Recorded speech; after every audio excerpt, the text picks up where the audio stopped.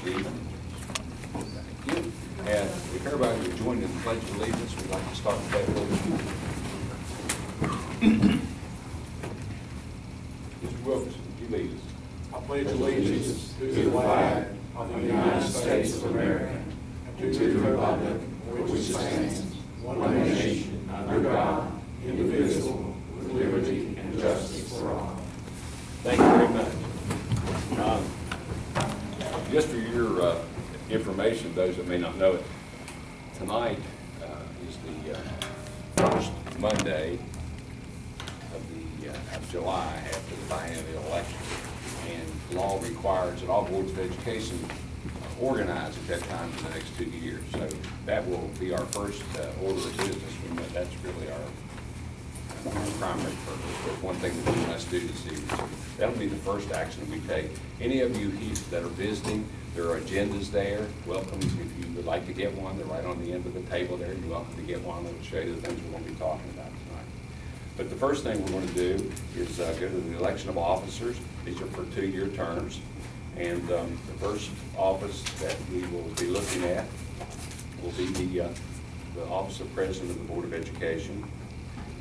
Just for your information, I'll give you a couple of pieces of info that have been sent to us. Under Robert's Rules of Order, they were revised. Each board member may nominate only one person for the office of President. Nominations do not require a second. After all nominations have been made, the chair will take a vote on each nominee in the order in which nominations were made. The first nominee to receive a majority vote will be elected president. Each member may only vote for one person on that. So in layman's terms, we'll take nominations, how many we have, in the order that they are nominated. We will then, after all the nominations have been concluded, we'll go back and we'll vote on those as they were presented. And the first person to get a majority or 3 votes would be our president for the coming year. So the floor is now open for nominations for president of Lincoln County Board of Education. I'd like to nominate Mr. Priestley. And Mr. Curry has nominated Mr. Priestley. Further nominations, please.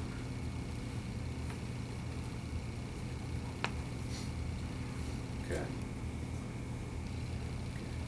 If there are no further nominations, then I would move that the nominations be closed.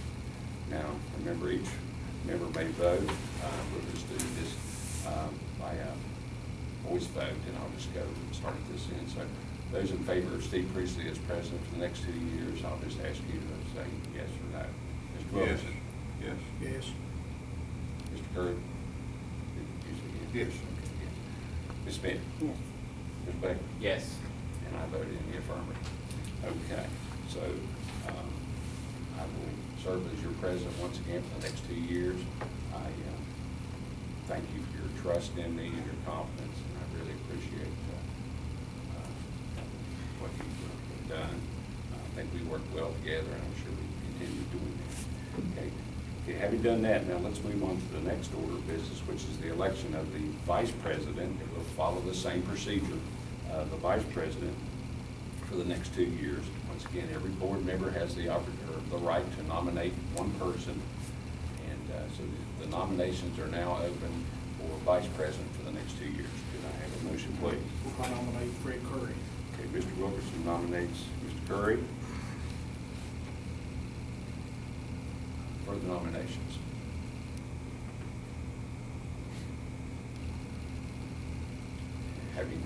Hearing none, I'll then move that the nominations for vice president be closed, and we'll now have a voice vote. And those in favor of Mr. Curry as our president, I'll start this time with Ms. Smith. Yes. Baker? Yes. I vote yes. Mr. Wilkerson? Yes. Mr. Curry? Yes. Okay. So, unanimous vote, Mr. Curry to be the vice president for the next 2 years. And congratulate Fred. And it's good to have somebody who's been not only around here a long time, but he's also served in office capacity as president, vice president. So, if something unfortunate should happen to me or I'm not here, I feel that we're in capable hands. Okay.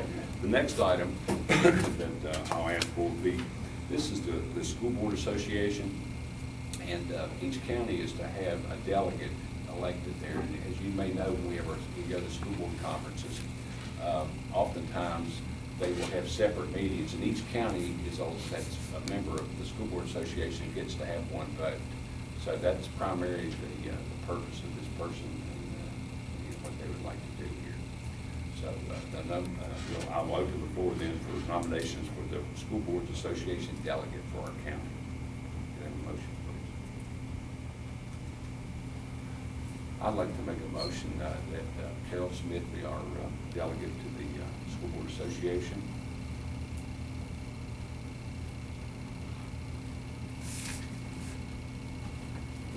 Any further nominations?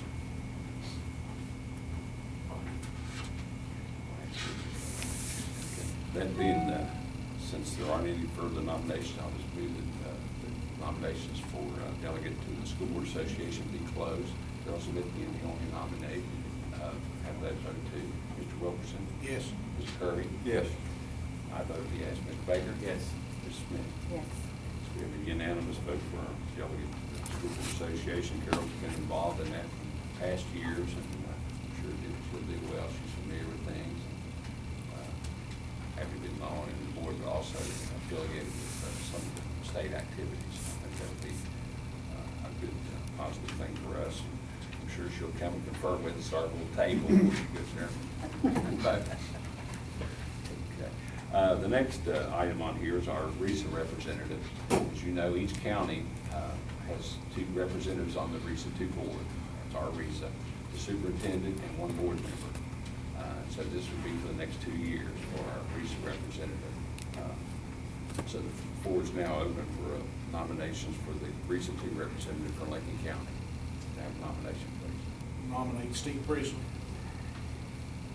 Okay, Mr. Wilkerson nominated Steve Priestley. Okay. Nominations. The floor is still open for nominations for our RESA 2 representative.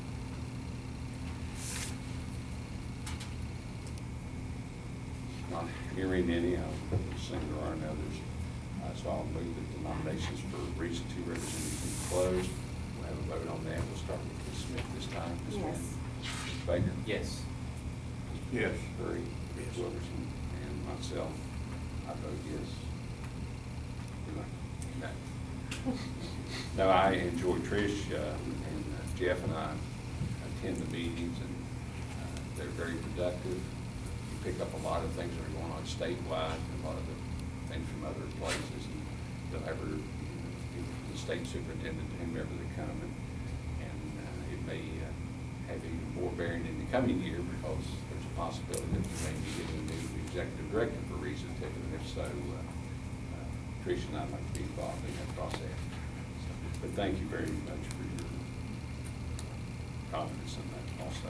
Okay, the last item on here that we, as part of this reorganization as far as officers, would be our representative to the West Virginia University Extension Board.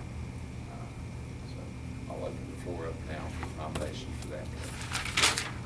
I'm nominate Mr. Wilkerson. Mr. Curry nominated Mary Wilkerson. Nominations for the school for the extension board representative.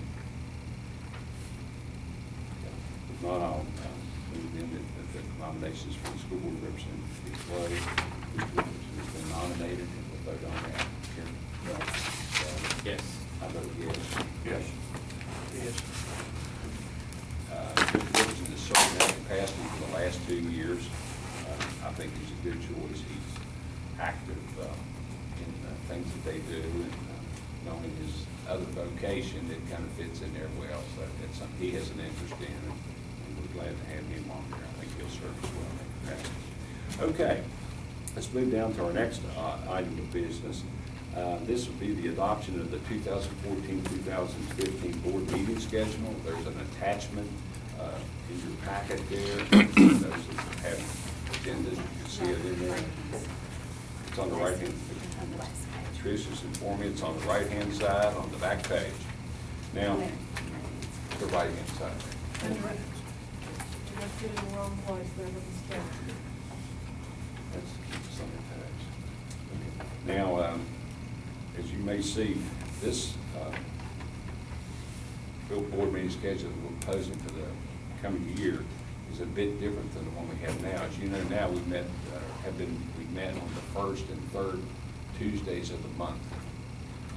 This proposal would have us meet the first, third, and last Tuesdays of the month at 6 o'clock as we do now. I think there are advantages to that. One being we meet at least 3 times a month anyway, but we'd be allowed to be scheduled and we know when it would be, other than us trying to decide, well, we need to have an extra meeting. What day are you going to be free? And we all go through here and trying to figure out what day and time. But if it's stated, not only do we know and are available, but also the public knows that we're going to meet on those 3 times of the month. And it has those advantages. I think it also has advantages of the superintendent being able to plan presentations and times hearings and whatever, and knowing that there are 3 options to do that. So I'll take a motion to, here I'm making a discussion without any motion. I'm not supposed to do that, but you didn't tell me anything. Have a motion with that, please. I'll move. Carol made the motion. Do I have a second? Second. Okay. Okay, does anybody have any other comments about that, pro or con, how you feel about it? Well, you told me that you looked at the number of meetings the board had in the last year, and it was 3 per month on average. Yeah, last year we met 41 times. Over a 12-month period, so it's clear, having sat here during the meeting since January, that the meetings go long. We pack a lot of things into the 2 monthly meetings, even throwing in the irregular meetings or special meetings we have to schedule. So I think it makes a lot of sense to ease the burden on Trish and her staff to try to pack everything into 2 days a month. I just want to confirm, July the 16th, St. Mary's, is it actually at 6 p.m.? It's Yes. not an all-day thing again? No. Okay, good. No. The one, seems to me like the last time we did this is the one that was mandated by law 2 years ago, that all county boards meet with their fellow county board superintendents and around in their junior recess.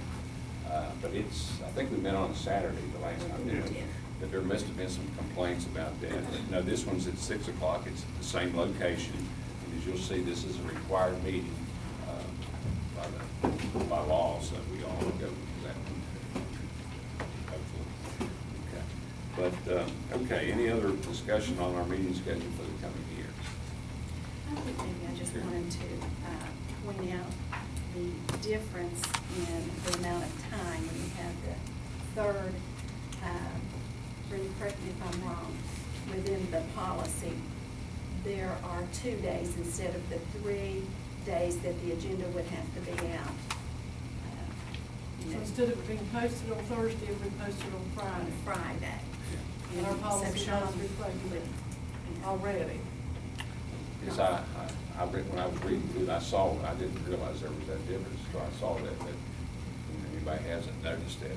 Because especially since we meet on, if we would meet on Tuesday, and then we'd have to have another agenda ready for next week, we'd be pressed to get the minutes ready and the agenda ready and have it ready by Thursday. But Tricia's correct. So one extra day will really help. It states specifically, if you have more than 2 board meetings a month, and you'd be having 3 scheduled meetings, that those agendas only have to go out 2 days in advance rather than 3. So I agree with Tricia. Just wanted to point that out. All right. Any further discussion on the adoption meeting schedule? Anything else? I'll call for question on that then. All in favor of approving the attached 2014-15 board meeting schedule? Is that an all yes vote? Yes. Yes. Okay, the next thing we have to do, part of our organizational mission, is the designation of our law firm with Bowles Rice as the county's legal advisor for specific projects and area of expertise, and they're listed there.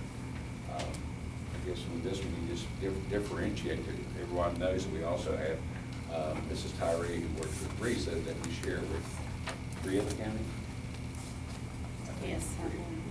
So there's 4 counties that we all share, and so I guess we kind of envision that those things that are more technical in nature, may not be something that she typically works with, which are personnel-related things, that we would then go to a different company. And in the past years, we've been using Bowles Rice, which most boards in the state do. So if that be or any discussion from the rest of you? Okay, man. Okay, I'll call for question on that then, if we get a motion here. So Mr. Baker and second by Mr. Curry. No further discussion. Call for a vote. All those in favor, send an all yes vote. Yes. Okay. Now, we've gone through that. Now let's go down and approve the minutes of the June the 13th, 2014 regular meeting. That's an attachment, the minutes of that meeting. Can I have a motion for that? June the 30th of 2014. What does that? It's okay. Okay. Fred made the motion second. Carol made the second. Any comments on that? Not? All the questions and all yes vote? Yes. I need all four of them up here to help me out since I make mistakes. Correct. Okay, now we're getting down to the regular agenda items.